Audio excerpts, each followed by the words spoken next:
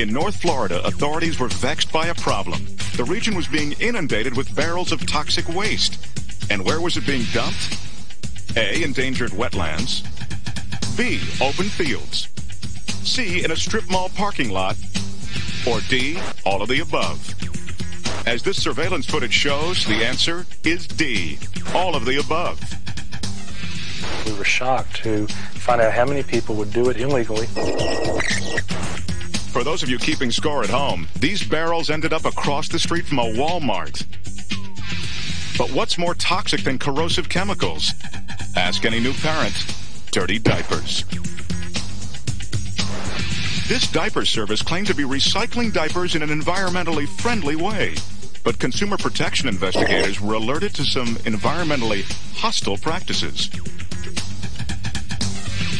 For in reality, this dirty diaper company was fraudulently dumping thousands of pounds of its so-called recyclable diapers. But this time, the camera was waiting. One morning, they finally arrived at 6:40 a.m., and I was ready for them. It took approximately 10-15 minutes to unload the truck. The diaper employee is now dumping the big plastic bags.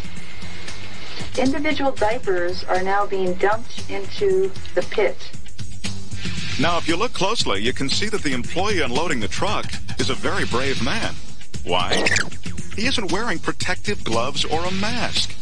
Talk about toxic waste.